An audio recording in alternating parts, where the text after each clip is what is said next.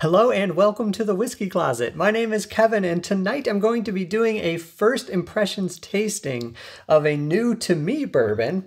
This is an Old Elk bourbon. It is a port cask finished Old Elk.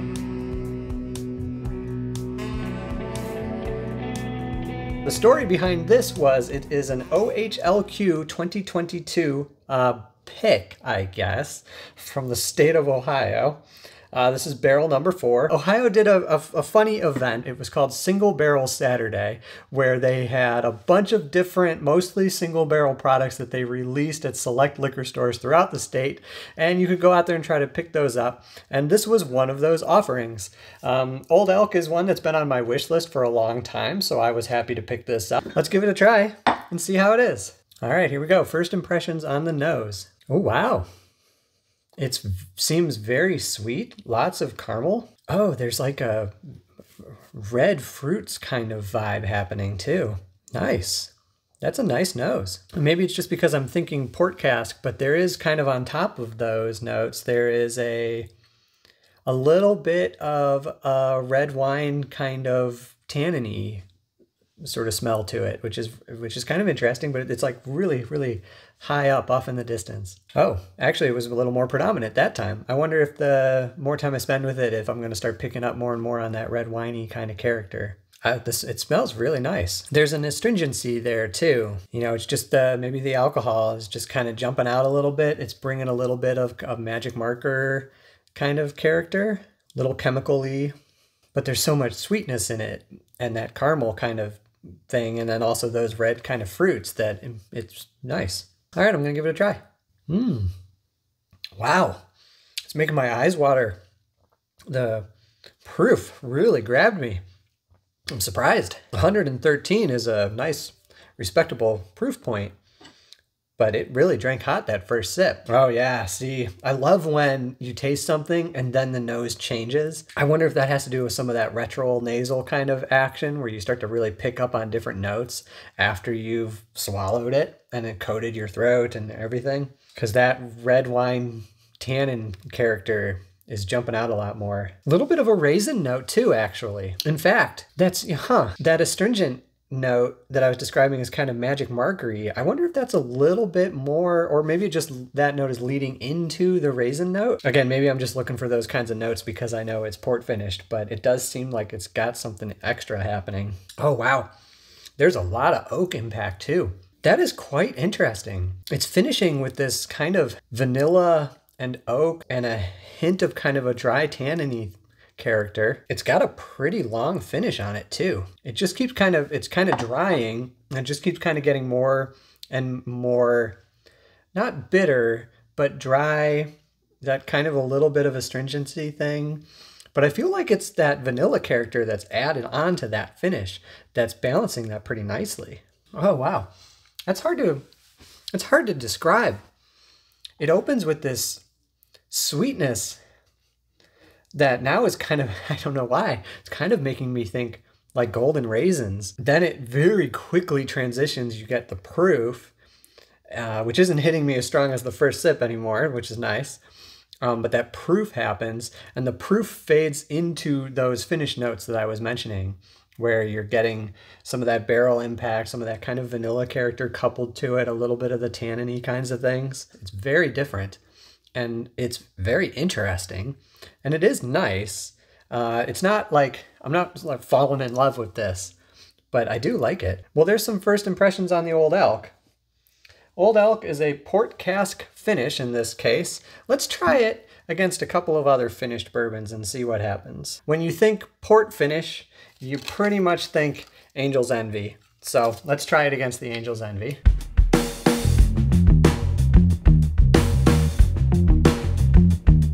All right, if you've watched the channel before, you know that I'm no good at figuring out what's in the glass, and so I try to always start just by picking a preference, appreciating what I'm tasting, try to pick out some notes just in a way that's helpful, and then see if I can pick a favorite. And then after that, maybe wager a guess at what it might be that I'm tasting. So let's dive into this glass here. Smells very light. It has that kind of raisiny, tanniny thing going on in it, I think. Balsa woody kind of something. I want to say some kind of red fruit action. Oh, that's got to be the Angel's Envy. The nose smells really nice. And then the palate is just weak, watery, and bitter. Oh, yeah, the finish is just so strangely bitter. I didn't enjoy that sip at all. The finish ruins it for me. It starts with a nice kind of quality. There's an interesting, almost honey kind of quality to the mouthfeel. Kind of bland, maybe a little kind of like a vanilla'd, almost like a powdered sugar sort of sweetness. Then the finish, the finish is just that harshness, kind of bitter. Let's try the second glass. Wow, that nose is so much richer immediately. Deep, dark richness. Oh, baking spices. Beautiful. Wow, strange. The contrast between the two. Somehow, this is now starting to remind me of the Angel's Envy rye of all things, which was in my Christmas whiskey video. It's got some very interesting baking notes and kind of brown or bread pudding notes. And I don't know, the nose is really, really interesting. Oh, wow. Huh. The proof hit me again really fast. It does drink hot. Fascinating. This finishes more harsh, tannin, and bitter than the first glass did, but it has so much more complexity and spice and sweetness that the fact that it's finishing that way doesn't bother me, whereas in the first glass, that finish was just the most predominant flavor, and so I didn't enjoy it. Glass B has got to be the Old Elk, and it is, which means that, Glass B? Yes. Which means that Glass A is, of course, the Angel's Envy. I don't know why I'm going to look. There's only two, but yes, it's the Angel's Envy. Okay, I'm back. We're having some technical difficulties tonight. I think that I forgot to plug the microphone in at the beginning of this. Also, the lights went out again. Sorry about that, but we're back with the lights back on, with the microphone plugged in, and more bourbon. So I got rid of the Angel's Envy because we don't need that garbage in this flight. And I added 3 more finished bourbons. These are not port finished. They're just finished. So the bourbons that we have in this lineup now are, of course, the Old Elk Port finish.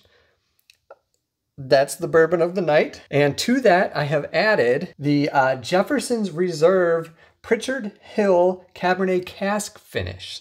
So this is a wine finish. And the Rabbit Hole Derringer right here. This is finished in PX Sherry casks. And then finally, the Joseph Magnus. This one is probably the biggest stretch to put in this lineup because it is very, very unique and different, and I'd be shocked if it doesn't super stand out. This is a triple cask finished bourbon. It is a straight bourbon whiskey finished in sherry and cognac casks. It's finished in 2 different sherry casks and a 3rd cognac cask. That's the Joseph Magnus.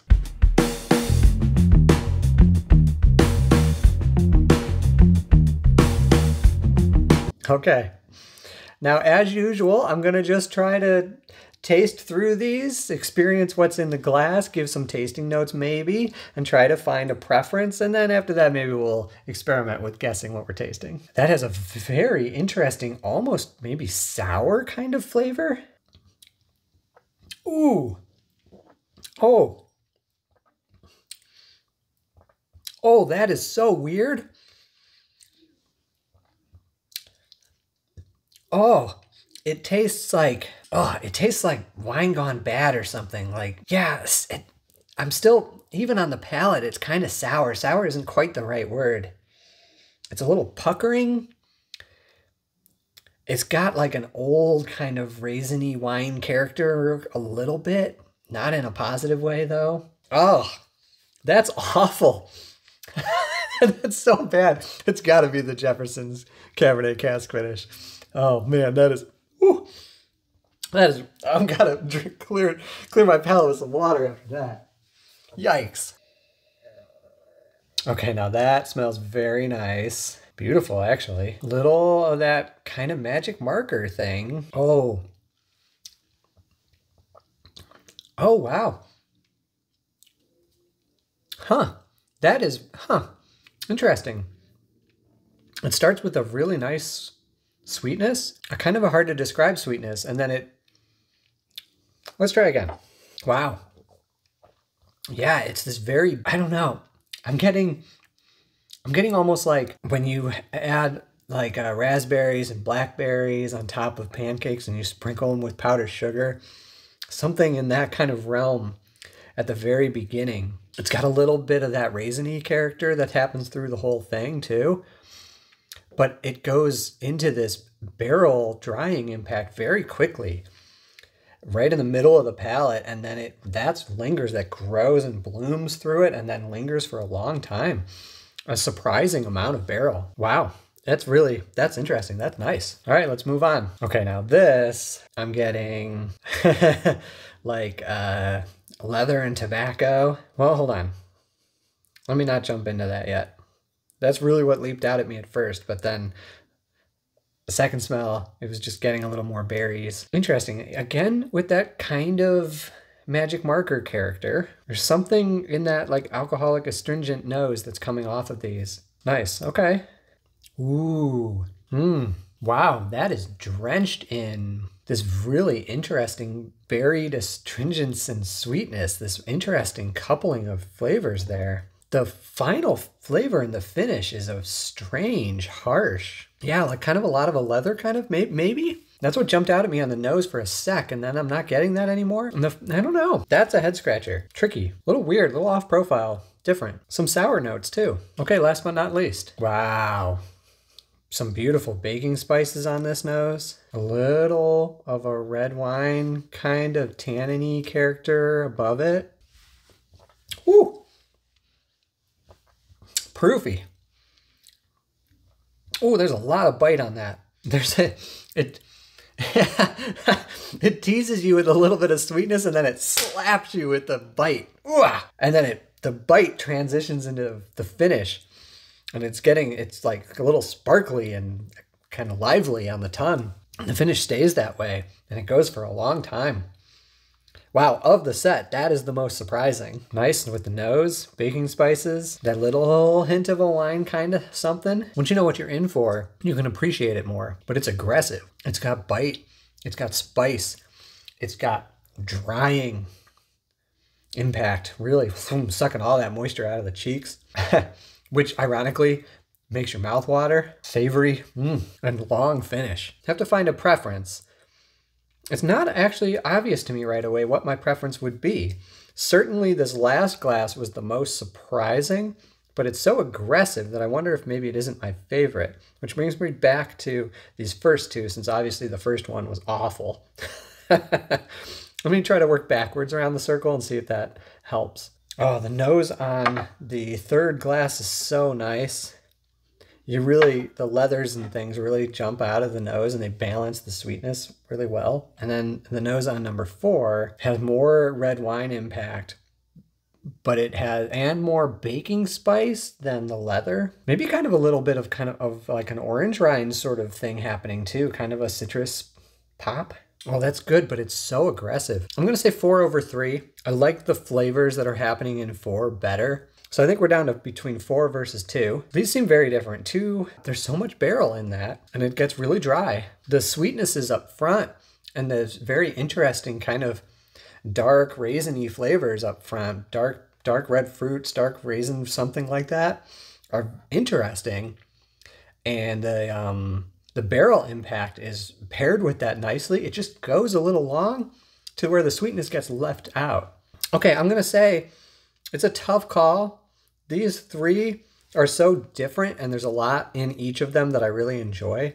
But just overall, I'm thinking that number 4 is kind of my preference generally. And then probably if I'm ranking them, I'm going 4, and then 2, and then 3, and obviously 1, just knock it off the table. That was garbage. All right, let's find out what they were, and we'll go in reverse order. So number 1, which I hated, is I think Jefferson's, the Cabernet cask finish. It is. Okay, so then let's go to number 3, which I ranked as the next one, which I'm thinking this is the Joseph Magnus, all that leather in it. Oh, this is the rabbit hole. So now I'm going to switch. Let's go to the thing that I thought was the winner. I think this is the Old Elk. And it is. So my favorite tonight was the Old Elk, which means that my runner-up was actually the Joseph Magnus. I'm actually really surprised at that. If you had asked me to describe the Joseph Magnus, I would have said that it was harshly bitter and like super, super strong leather tobacco notes. But drinking it tonight, it seemed a little more rounded. It still had some of that drying finish, but it didn't have a lot of the leather that I seem to remember it having. You know, classic, right? Now that I know what it is and I stick my nose in there, I'm just getting leather for days. Yeah, it's sweeter than I remember. It fades into those barrels better than I remember. Yeah, that deserves to be number 2 tonight. Well, that was really, really interesting. But man, the Old Elk won the tasting. I mean, a little bit. I think just like on sort of profile preference more than like a true heads up which one's the best. But really nice. This has been a first impressions tasting of the Old Elk Port Cask Finish OHLQ 2022 barrel number 4. If you participated in Single Barrel Saturday, let me know in the comments if you picked up an Old Elk and what you thought of it. If it was the same as mine or one of the other ones, let me know. I'd love to hear. This has been another episode of The Whiskey Closet. Thank you again for watching, and I will see you next time. Goodbye.